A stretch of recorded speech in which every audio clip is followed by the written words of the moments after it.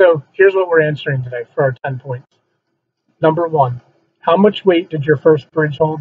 You don't have to know how much it weighs. Like pennies weigh 1.5 grams. I'm not even going to do the math. You can say things like it held a toy, like I had the mouse here before.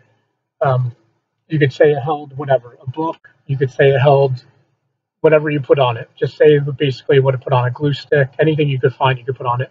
So how did I test my bridge or my bridges? I tested them with pennies, and I did use a mouse, but more it was about the pennies, just because I was able to count them. So you can always use my results too in your thinking about the questions. Which version held the most weight? Okay, I'm not even going to count the one with tape because I should build it. I just didn't have enough time. I should have built it with 3 new pieces of paper and tape. I think tape would hold the most, just because it gives it support, just like on a bridge with has soldering and they weld it together and then they put concrete around it. That's what my tape would symbolize. So the version that held the most weight for me was the one that looked like cardboard. It had folds inside of it, and then I put one paper on the outside. You did not have to do it that way. You could do it any way you want still though. Number 4, why do you think some versions of your bridge held up better than others? Well, for me, it was more about showing you how inside there you could see those folds, just like with cardboard. Okay, it has the stuff inside. Remember, that's called corrugated cardboard. This one's actually better. And it kind of has that similar design. So that was the best bridge. That version of my bridge was the best one. What design changes did you make on your bridge that seemed to work the best? So if I had more time, I'd go back and keep building it, would put folds in different places. I'll bet if I sat here and had an hour and a half with you guys, I would be able to make this like an accordion, make this into triangles and put the triangles inside. That would be cool. So if I do that on a later lesson, I'll record it and I'll put that video in your folder so you could see that. And we'll I might need a dry place just because it's starting to sprinkle out here, and we got about 7 minutes left. All right, and so that was what design changes would be. Just how did you fold it, or did you make? Some people made circles.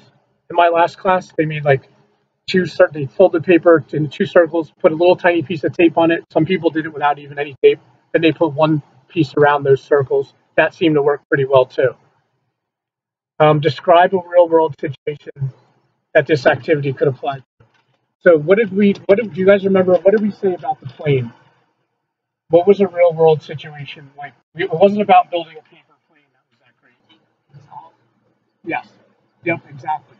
So you have to just do the experiments, and basically what you're doing that's critical thinking. That's a skill that you can use for the rest of your life in any situation. Okay, that's what you're doing there. These trials are used critically thinking. How can I do this better?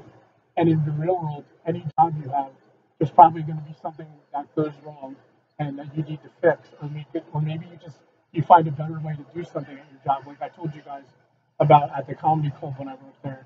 I had to make a sign so people would hold their tickets up. There was these exit tickets that they had to get out, and me and Mr. Carvin used to watch the door so they didn't walk out without paying. But anyway, we told them make a sign because it got the line out quicker. People had their tickets ready in their hand. So just a little thing like that, we solved the problem. But it wasn't a huge problem because they did it like that for years before us. But we made it better. We improved the situation. And then number 8, which was the most difficult part of today's challenge for you? It could be anything that happened to you. For me, it was trying to get this to hold. Well, really, trying to get it to hold with the tape at the end. My challenge was something. Guess what? I figured out. I need to use new paper. I can't use this one again because once it breaks, it loses its stability. Okay, so that's how I'll do it different next time. So even when I'm doing these lessons, I'm always making changes. And you guys are only the second class I did this because we didn't have school yesterday. So by the time I got flying the planes by Friday last week when I was at Carver High School, my planes were going 50 to 54 feet, which was a little further than the beginning of the week because I got better at it and I made changes as I was doing it. All right, and then the last question is just like we did last week with the planes on the camera. A lot of you guys were able to put pictures in, but if your camera's broke, if you look down at the little writing down there, I gave you some options. Use the draw tool, and I'll show you what that is in case you don't remember. or you just didn't see it. So I have the draw tool. I don't know if all computers have it. I know that all the Windows ones have it. You just pick a pencil, and I could just draw like, and I'm doing it really fast here. But I would just draw. These are my boxes, and then I had my paper that went across, and that's what my bridge looked like. Or you could put a real picture. And I would also want to put in a side view,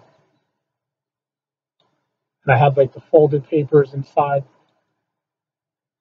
So that's what it looked like from the side. So you can always just draw on your Word document, or your Google Doc. Hopefully has that same feature. I don't know because I don't have a Chromebook. I think that's all the questions. Let me go back to the chat box and see if there's any questions, and you guys can verbally ask me some. It's not due like in 4 minutes. So you have time to play around with make another bridge if you want, or if you already did all that, you just answer the questions and you can turn it in whenever you get it done. Okay, but we don't need to work on this again. Like this will be the only day we needed for that. Let me check the chat box. And how many pennies were there? Let me show you that. So my pennies, again, to remind you, were 0 for one piece of paper. Then I had one piece of paper, but I folded it, held 45 pennies. And then I used 3 pieces of paper. When I folded 2 of them inside and wrapped one paper around it, I guessed there. So that's a guess, 150. It was around 150. It got to the point where I couldn't even count anymore because the other class, I didn't even get to 100. I think I got to 80 something and it broke. So even from one class to the other, I improved it by how it didn't work as good that first time, but it worked enough for the lesson for them. Mark your coins in too. Okay, Allison, that's fine. You can write that you just write what really happens. You don't have to make anything up. You can still use my results for questions or use your own. That's fine. And it was really hard to bounce them. I noticed that too. You see, when I got up to 100, I had no more room left. I never thought I would get that many on there. So that was definitely a challenge for me as well. So I would put that down as one of your challenges. It was hard to get your coins on the paper. Like I said, I tried even my cell phone battery, my cell phone on it. You could try anything.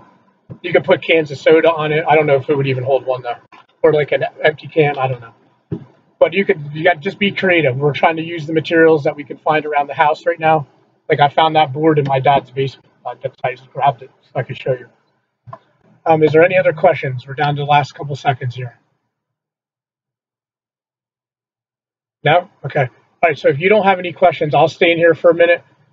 You guys are free to go. I will see you later. Have a good week. And good job today. And it looks perfect timing. The rain is just about to start.